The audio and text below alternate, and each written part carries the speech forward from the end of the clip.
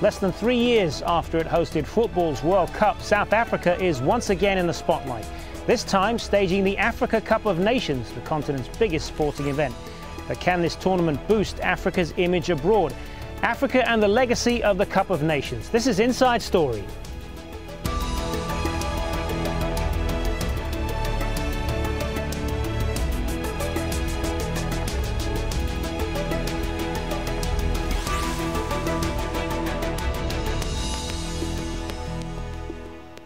Hello, welcome to the program. I'm Hazem Sika. Well, as the Africa Cup of Nations comes to a close, all eyes are on Burkina Faso and Nigeria, who will play for the right to be named champions of Africa on Sunday.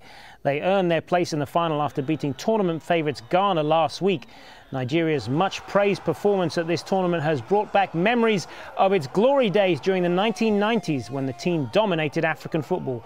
For rank underdogs Burkina Faso, this is only the second time they've made it past the first round. So getting to the final in itself was a great accomplishment, though they will certainly be looking to go all the way on Sunday. But away from the action on the field, there are plenty of other winners and losers. Who are they? And is the game heading in the right direction?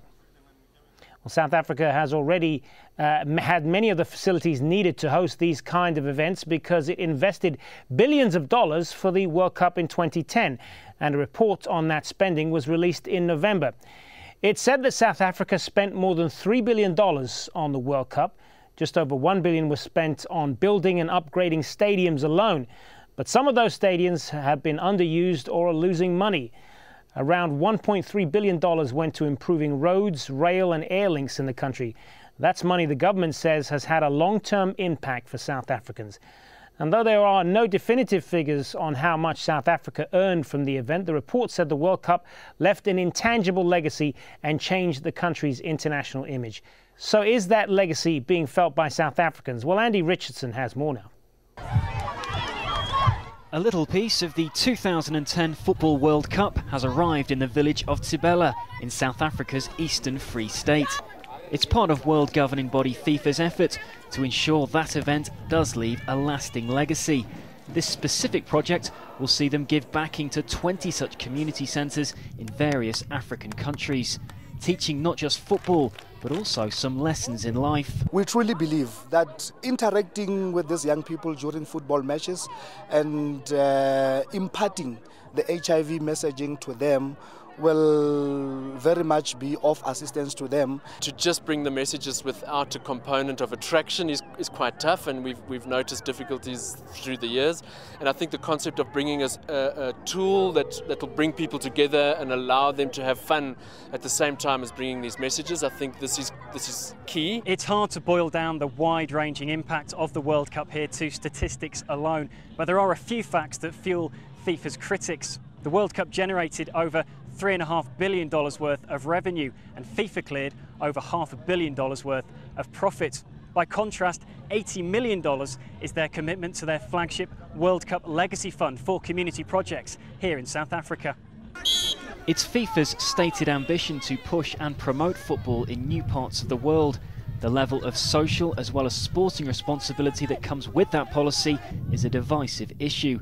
Some coaches still frustrated that while huge sums were spent on World Cup stadiums, more basic training facilities remain hard to come by. Sometimes it's hard to see how excellent can a player play, and their skills is not easily executed in terms of the facility that you'll be using. And also it's difficult for them to get together because some of the facilities, they are not playable, I would say. But amongst the children here, there is a quiet chorus of approval. A simple facility born of the rather more complex legacy of Africa's first World Cup. Andy Richardson, Al Jazeera, Tsibela, South Africa. Let's talk more about this now with our three guests from Johannesburg. We have Carlos Amato, freelance football writer for The Mail and Guardian and The Times. Also from Johannesburg, Ebrahim Fakir, political analyst at the Electoral Institute for Sustainable Democracy in Africa. And from our studios in London, Keir Radnedge, columnist for World Soccer magazine and author of the complete Encyclopedia of Soccer. Good to have you all with us Gentlemen, Keir Radnedge, I'll kick off with you then.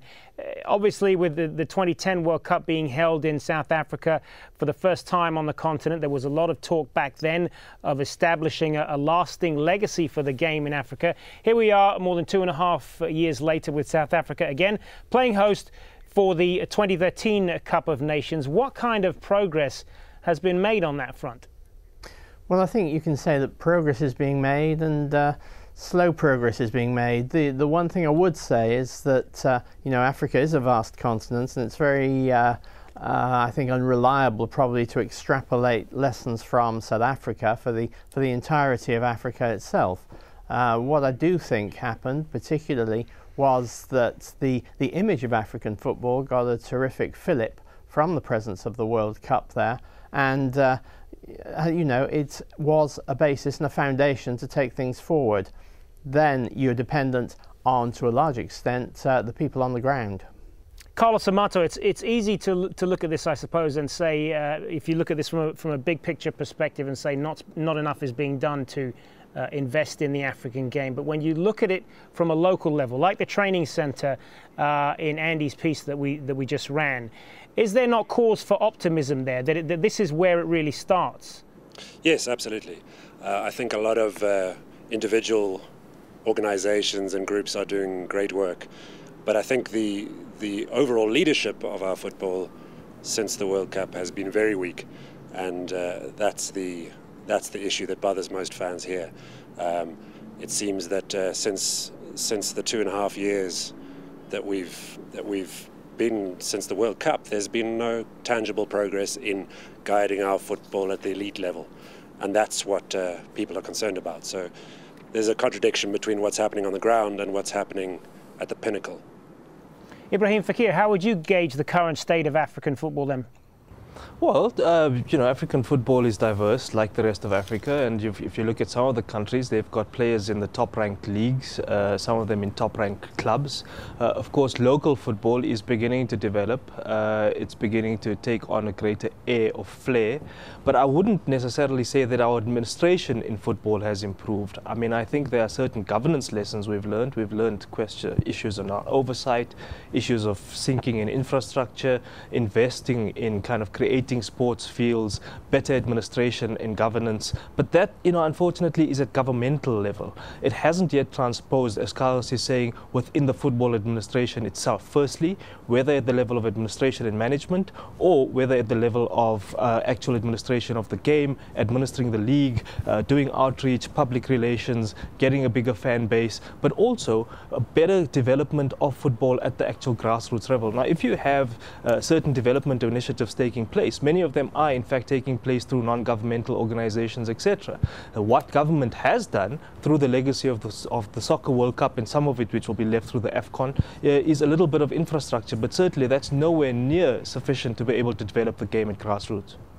Well, you certainly bring up a good point there about the fact that a lot of more African players than ever are currently playing in the big European leagues at the moment. We'll talk more about that in just a moment, but let's just broaden this out now and talk about how African football has evolved over the last 20 years or so. Many people remember, of course, Cameroon's World Cup run back in 1990 as the moment African football burst on to the world scene, as it were, as they became the continent's first team to reach the quarterfinals. But in the last few years, it's felt like it stagnated a little bit. Barely a handful of African teams making it past the first round in a World Cup since then. That changed in 2010, though. The World Cup in South Africa was a boost to African pride, certainly, and it also saw Ghana get to the quarterfinals. And while top European clubs are constantly on the search for the next undiscovered talent in African football, there's a dark side to the rise of the sport in Africa, a growth in the trafficking of young men trying to make it professionally, many of whom are tricked by agents and end up living on the streets of Europe's capital. Let's talk more about that last point then, Keir Radnedge. I mean, it is great, of course, to see lots of African players playing in the European leagues, as we talked about earlier, but the problem as well is that becomes a source of exploitation, doesn't it? Yes, it does. And I mean, to be fair, it's not only for African footballers, but African footballers seem to be the victims the most because, you know, Africa's more convenient to bring kids across. I think one of the particular points, I mean, you talk about the level of ability of African players. No one's doubting this. And I think one of the big disappointments on the field, if you look back at the World Cup in South Africa, is that Ghana were the only team, the only African team out of 6 to make progress, and that was disappointing. I think what European clubs very much believe that there is a wealth of talent in Africa to be brought forward, and I think it's partly governance, partly administration, and partly control of the way it works with agents that really needs to be examined very, very carefully. And to be quite honest, part of that is down to governance of the game and protection of the game, if you like, in Africa itself. Carlos Amato, are African footballers being exploited by European clubs? Certainly not the very successful ones, and that is the incentive that drives so many young, vulnerable youngsters to take risks in pursuit of fame and riches. So it's a difficult situation. I mean, even in South Africa, you have hundreds or thousands of youngsters from north of our borders seeing South Africa as a stepping stone to those leagues. But in South Africa, we have to protect our own development interests, and for that reason there's limited opportunities for African footballers here. So it's a very difficult situation, and when desperation is in the picture, it's easy for exploitation to happen. Ebrahim Fakir, you made the point earlier about the fact that so many African footballers are represented in Europe, and we also have the problem as well of, and some people say satellite TV is mainly or partly to blame for this, because European football is so readily available around the world now. We have fans of Manchester United and Real Madrid and Barcelona all over the world, including Africa. So we're kind of spoilt for choice in our football because it's so readily available, and that has had a negative impact on the domestic leagues in Africa. What can be done to stem that, do you think? Well, I wouldn't want to blame satellite TV, because if we did, then we wouldn't be watching ourselves, would we? Look, I think that there's both boom and a bust when it comes to questions of access and the ability of satellite TV to bring to you the big leagues of the world. For one, of course, it improves standards. It allows you to aspire to a different kind of standard. It allows you to copy and mirror what may be going on. It exposes you to different skills. It exposes you to different quality and level of football. So I think those are all the good things. The bad things are that, of course, it might have some impact on your domestic leagues, because some of your best players don't, in fact, want to play in a domestic league. Now, that, as an individual, they're entitled to exercise that right, and if they get recruited by other clubs, then so be it. The reality is that football administrators, managers, agents, sponsors need to come to the party, because if you're not creating those opportunities in the domestic leagues, then why blame individual players with the requisite skill who decide to go and ply their trade elsewhere? I mean, it's true for any worker who's going to be prepared to do that. So, the onus here really is going to be on football administrators, on coaches, on sponsors, and football managers for the way in which the leagues are managed, the way in which the sponsorship actually trickles down to not just the grassroots, but also benefits the players. And that's partly what's not going on, not just in South Africa, but worse still across the continent. You share that view, Keir Radnedge? It's easy to look for outside scapegoats, but the investment has to come from within at the end of the day. Yeah, I also think that it comes down to quality of administration as well. I think, every national association in the world receives a 6-figure handout every year from the World Federation FIFA. Now, question is, what happens to some of that money? I think one of the points that needs to be taken on board is, obviously you could keep players in some leagues for a year or two longer if the administration was better, if the financial rewards were just that little bit better. I think the problem is football is a meritocracy, and the best players will always want to go and try their talent and in the best places. It's that's where the talent drain exists, and it's very, very difficult to turn the tide around. You share that view, Carlos Amato, that the local... Just to interject there. Yeah, go ahead. On that point, it's interesting to say that in South Africa at the moment, that tide is being reversed, because South African PSL league salaries are rising to the point where they exceed those paid in leagues like Belgium and and Scandinavia, which means that our players are in fact not leaving where beforehand they would have. And that is actually having a negative impact on the development of a lot of players, because they're not leaving at a time when their development could happen faster. So it's a double-edged sword. Our league is strong financially, but it's stagnating and a bit isolated precisely because it's becoming wealthier. So there's a bit of a paradox there too. All right, well, let's get an idea then of what some of our viewers have been saying about this, because we've been posting this question on our Facebook page, and so let's give you a sample of some of the reaction we've been getting on that. Charles Damilora says, more funding to discover talent and improve management of football in respective countries, improve the quality of referees and officials. Babatunde Oladimeji Hassan, and I hope he'll forgive me for if I mispronounced his name there, if he's watching. He says, our football pitches, sports facilities should be of a higher standard. Players, coaches, managers and sports administrators who know about the game should be encouraged to do more. Our domestic leagues need huge investment. So that pretty much echoes what we've been saying in this discussion so far. But do keep those Facebook posts coming in, though. If I could turn back to you, though, Ebrahim Fakir, what would you say about the quality of the football on the field that we've seen in terms of the African game and big tournaments like the Africa Cup of Nations? Has it evolved in the right way? Well, I think it has evolved, but if we look at this AFCON opener, I think it was a poor showing. It was mediocre football. Of course, the weather didn't help, but I think that's a pithy excuse. You know, I think there's been the development of the standard of the game. Certainly, it improved as this particular tournament has gone along. Pity many of the games weren't as well attended as the football figures or the attendance figures ought to have showed when they looked at whether the stadiums booked out or not. So clearly, you know, while the standard may have improved as the tournament carried on, the attendance figures didn't do so, and that's partly due to administrative and management problems. So, you know, again, if you look at the governance lessons, it's the oversight of what's going on, it's the oversight of the ticketing system, it's the oversight of the outreach, communications, advertising, etc., to attract a greater number of fans. So yes, the standard may have evolved, the standard may have improved, particularly as the tournament went along, but attendance figures unfortunately didn't. Hopefully the final will show much better turnout.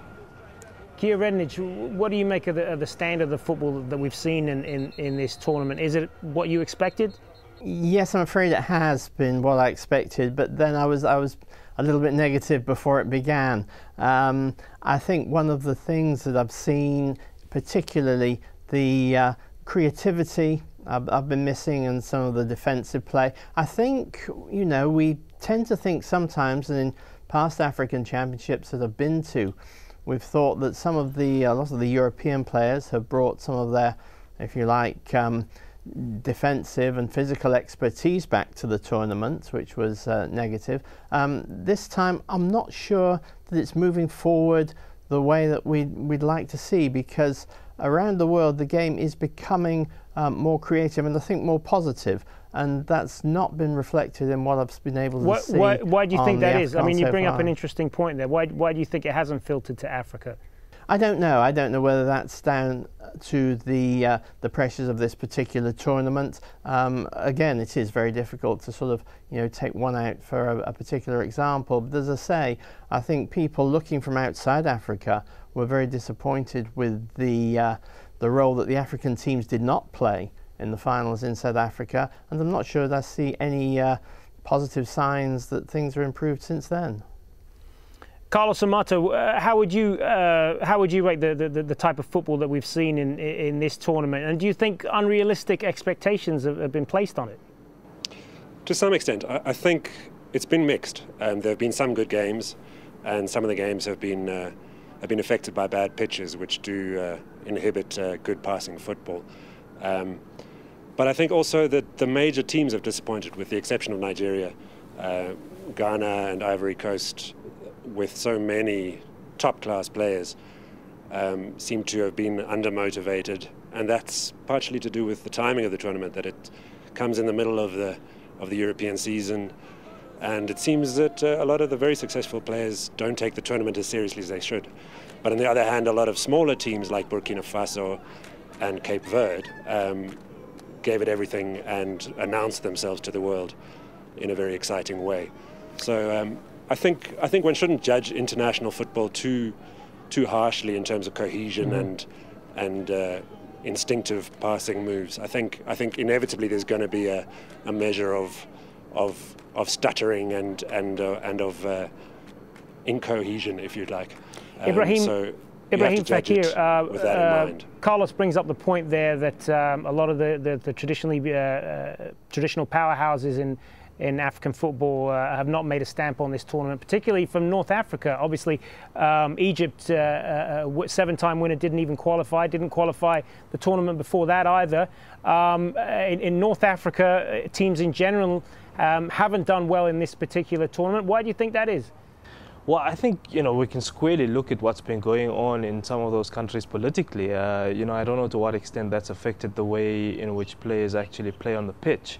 But the reality is that those are relatively well-developed leagues. I mean, the Egyptian clubs, at least in the domestic level and on the continent, are very well known for good football, known for creative football, known for high-speed football in some cases. And I think have been very lackluster, partly because I think they're severely affected by the political goings-on of what's going on. And if you think about what's happened between the supporters clubs in Port Said, I think that has affected the players, has had a dampening effect in the way in which they do so. But, the reality is also that many of the players don't take this tournament as seriously as they ought to. So it doesn't have the prominence that other tournaments across the world have.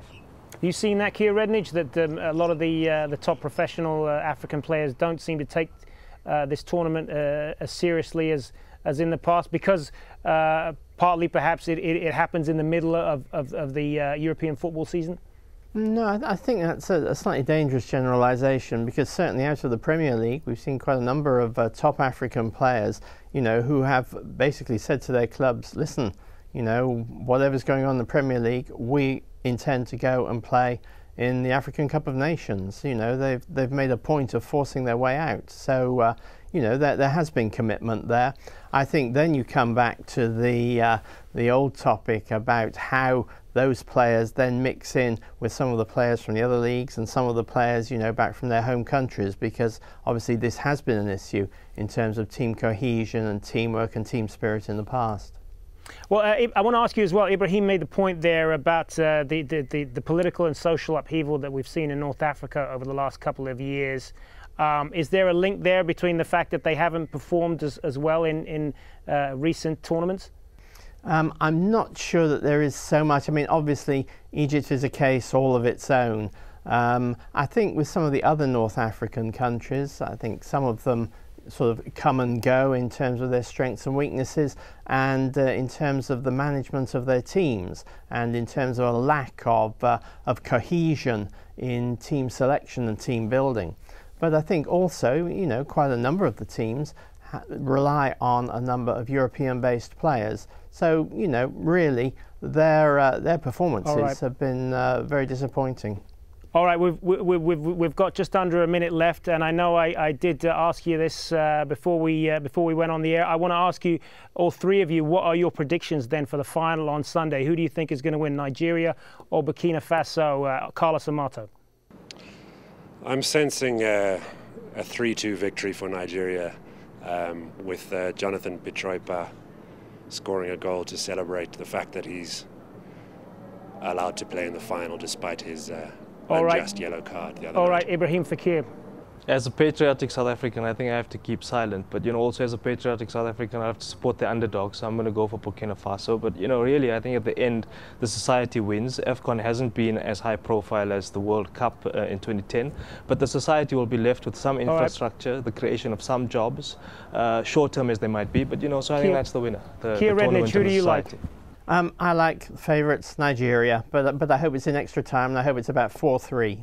All right, so 2 for Nigeria, 1 for Burkina Faso. We'll find out on Sunday. Hopefully it'll be a good final. Thank you to all of our guests, Carlos Amato, Keir Radnedge and Ebrahim Fakir. And thank you for joining us on this edition of Inside Story. Remember, if you want to send us your feedback, just email your thoughts to us at insidestory@aljazeera.net. I'm Hazem Sika. Thanks for watching. Bye for now.